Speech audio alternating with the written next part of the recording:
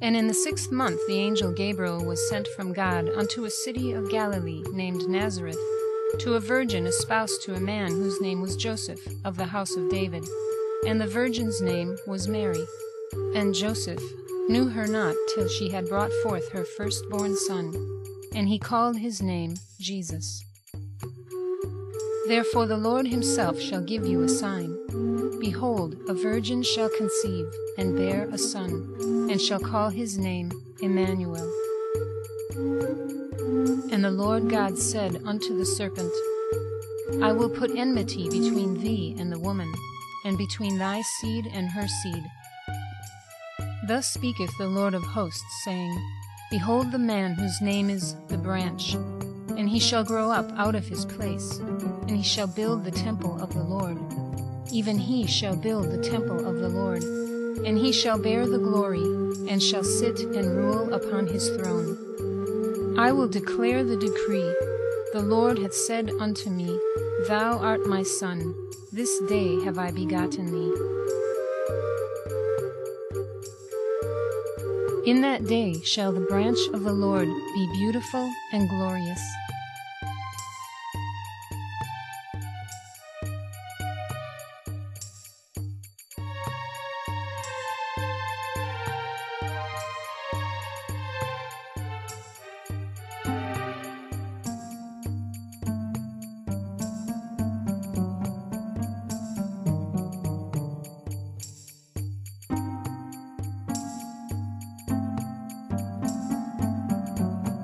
And I will shake all nations, and the desire of all nations shall come, and I will fill this house with glory, saith the Lord of hosts.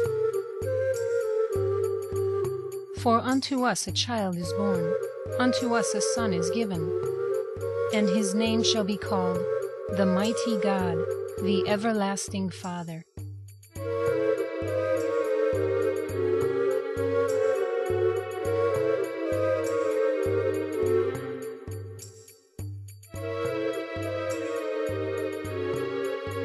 He is despised and rejected of men, a man of sorrows and acquainted with grief.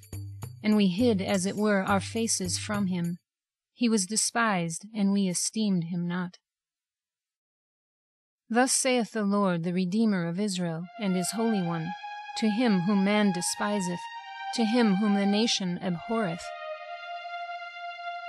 When thou shalt make his soul an offering for sin, he shall see his seed, he shall prolong his days, and the pleasure of the Lord shall prosper in his hand.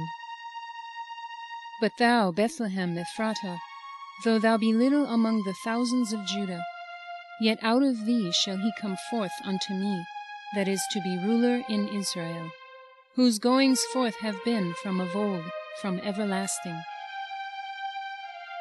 For there is one God, and one mediator between God and men, the man Christ Jesus. The burden of the word of the Lord for Israel, saith the Lord. They shall look upon me whom they have pierced.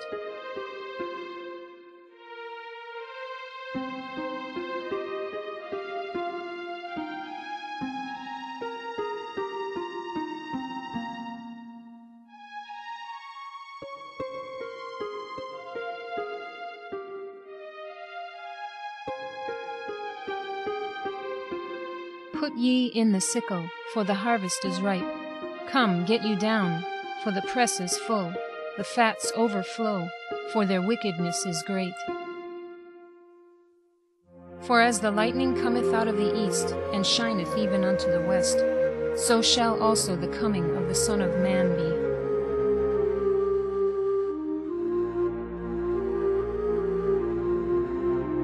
When the Son of Man shall come in his glory, and all the holy angels with him, then shall he sit upon the throne of his glory. And before him shall be gathered all nations, and he shall separate them one from another, as a shepherd divideth his sheep from the goats. And he shall set the sheep on his right hand, but the goats on the left.